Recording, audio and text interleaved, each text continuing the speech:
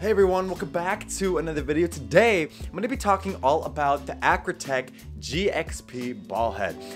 Now, before I get into today's video, I want to quickly thank my good friends at Photo and Video for actually sending me over this product to talk about and to review. I do want to mention though that they're not paying me to make this video and they're not telling me to say certain things about this product. This video is comprised of my opinions and my personal experiences using the ACRATECH GXP Ball Head for the past 2 months. So with that being said, I hope you guys enjoyed the video. Hope you found it to be useful, and well, let's just jump right into the video then. Let's do it.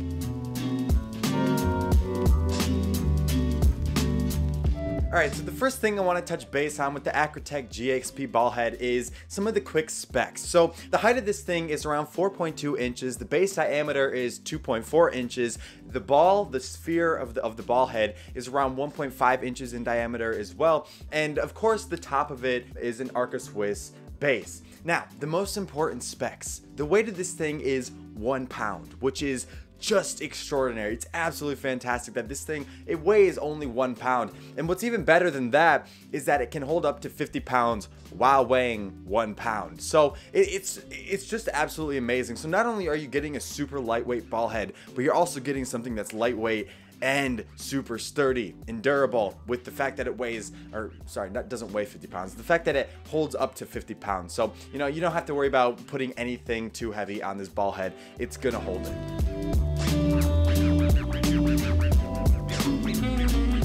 So those are some of the quick specs.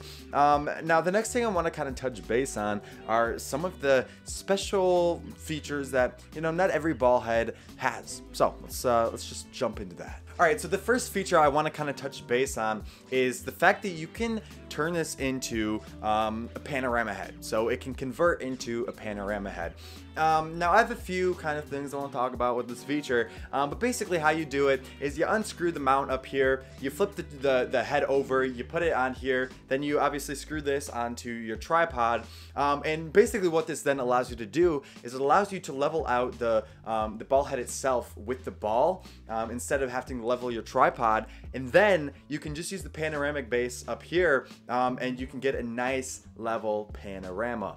And that's the first problem, is the fact that it's level. You might be like, well, Corey, duh, that's kind of the whole point, right? To level out your tripod. Yes, but it's level in two dimensions, where potentially you might only want it to be level in one, right? So basically, you know, let's say you're in the mountains, right? You're in a valley and you want to photograph these gorgeous mountains with beautiful light above you. And to do that, you kind of have to tilt your camera upwards, right?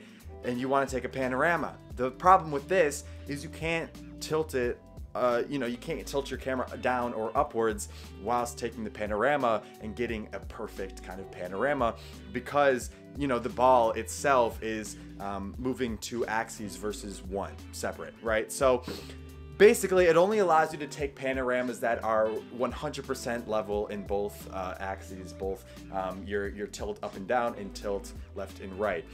So, you know, depending on who you are, that could be a big issue. It may also not be. You can kind of, you know, kind of hack your way into it by using the level itself and just kind of estimating. It depends on who you are and depends on what you do. I personally don't do panoramas that often, so it's not a feature that I use a ton. But, you know, those things aside, the biggest con I have with it is its ease of doing, right, to convert the thing. For me personally, I've found it to be way faster to just unscrew my tripod legs and level my tripod with the tripod legs than having to unscrew my tripod, or sorry, unscrew the ball head off my tripod, then unscrew the base or the mount off the tripod, flip it over, screw it back on, then screw the tripod head back on my tripod. I know there's a lot of tripods, but for me personally, that just seems like a hassle to do, especially when you're, you know, kind of in a situation where there's a ton of light and you got to do stuff quickly. You're gonna probably drop something, and for me, it's just honestly, those kind of 3 things almost render it useless in my personal usage of the ball head. But of course, different people see it in different ways, and that is 100% fine. I'm just giving my personal feedback and kind of my personal kind of usages of this and what I've just kind of experienced with it in total. I just want to quickly say, so there's no confusion, that everything I just talked about within that kind of 2-minute period was solely based on the converting to the panorama feature. Anyways, enjoy the rest of the video. Now, with that being said, there are a couple of other kind of features that I want to talk about. The first one being is the fact that all of its markings on it are laser engraved, which basically means that they're not going to get scratched off. So they'll be there pretty much forever, right? So that's a super nice thing, and I really appreciate them doing that. It just adds to the durability and the lifespan of the ACRATECH GXP Ball Head. Now, another thing with this ball head is it does have a tension knob if you want to use that. I personally don't use it just because it doesn't really help me in any specific way. It's there if you need it, but I personally don't use it. Another thing to do with the knobs is the grip. The grip of these knobs is just fantastic, especially with the main tension ball knob right here. It's not extraordinarily big, but the fact that it has this nice kind of sturdy rubber, and it's also in a geared shape, just makes it very, very nice to use. And you can use it with gloves in cold conditions and wet conditions, anything. It's a very nice, series of knobs to use throughout this entire ball head. And the last kind of feature I want to talk about is the bubble level. So I really like the placement of this bubble level. It's placed on the mount, super nice. So you can obviously see it when you're putting your camera on the ball head. So it's super helpful to get a nice level base here. What I wish it also had a bubble level, I wished it would have had a bubble level kind of on the base, so you can kind of see the level of your tripod if you don't have a bubble level on your tripod. It's a small gripe and it's a small kind of con, but it is one if that's something that you would potentially want. It doesn't have one on the base where you can see if your tripod's actually level. But with that being said, it's a small little feature that doesn't really matter. Now, the biggest, most important feature with this tripod head that I absolutely love is the fact that it has a hollow kind of open design. This does a few things. The first one is it makes it a lot lighter, right? If you compared it to a regular ball head that had, all this material around the ball, and this, basically it's just stripping away all of that weight, that unnecessary weight, and it just creates a far lighter product, and something that's just super durable and super lightweight at the same time. And the next thing that this allows it to do is it allows it to be extremely easy to clean and to maintain, once again adding to the durability and the lifespan of this product, because of course if you can maintain something a lot easier, then it's gonna last longer. So all you gotta do is just dump this in water, or spray it down or wipe it down. You can get all the dust and grime and dirt out of it, and be good to go with kind of maintaining the ball head. Whereas if you had something that was encased, it would be a lot harder and nearly impossible. But yeah, so those were kind of some of the features that I wanted to kind of touch base on. So between all of these features and everything I just talked about, it's all great, it's all fantastic, it's all awesome, right? But when it really comes down to it, the true performance comes when it comes to durability and stability. So that's what I want to talk about next, and then I'm gonna end the video off with kind of my personal opinions and who I think this tripod head is for.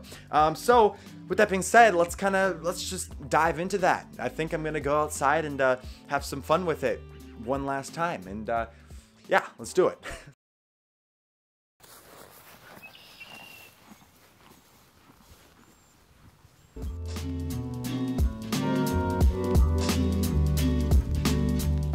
Alright, so now I kind of want to talk about the durability and the build quality of the ACRATECH GXP Ball Head.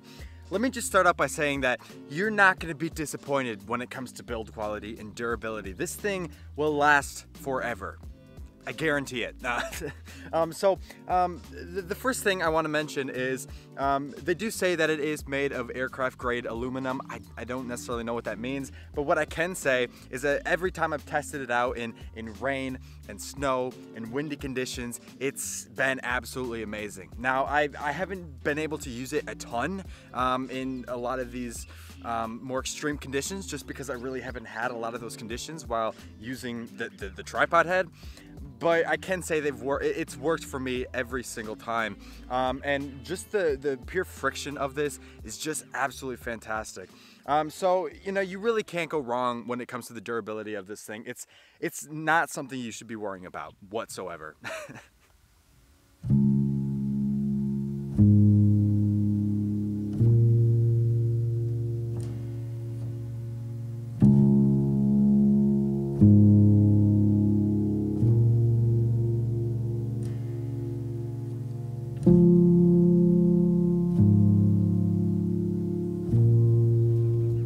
So, you know, when it comes to stability with the ACRATECH GXP Ball Head, once again, just like the durability like we talked about, you're not going to have an issue with it. 100% guarantee you're not going to have an issue with the stability with this tripod head. Like we mentioned before, it can go up to 50 pounds of weight. It can hold up to 50 pounds, which is more than my tripod can hold. So, you know, if that's not telling you anything, I don't know what will. Not to mention, I've also tested it with my Tamron 100 to 400 millimeter lens, and it works perfectly fine. Now, I don't have a tripod collar for this, which obviously will put even more strain on it. And once again, it works perfectly fine. In the rain, in the snow, in the wind, you just can't beat this tripod head when it comes to stability and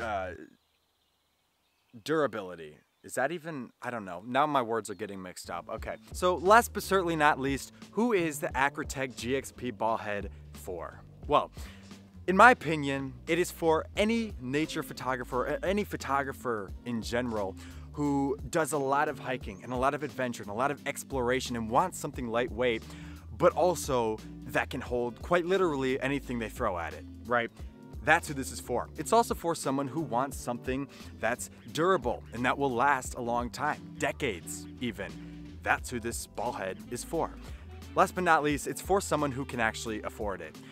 I know, this is a fairly expensive tripod head. It's definitely not cheap, and the thing is, you know, if you qualify for the things that I just talked about, you're definitely gonna get your money's worth.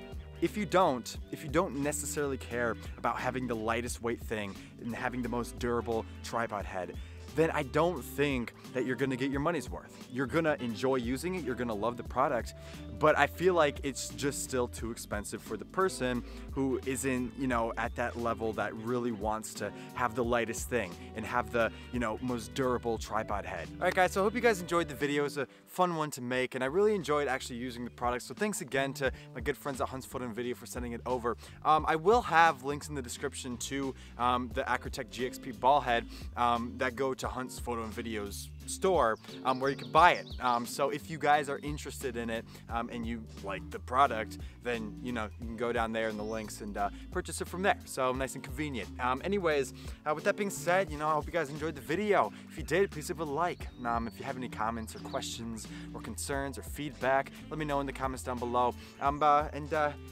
Yeah, if you guys like this channel's content, subscribe, and I'll see you in the next one. Peace out, guys. See ya. Bye-bye.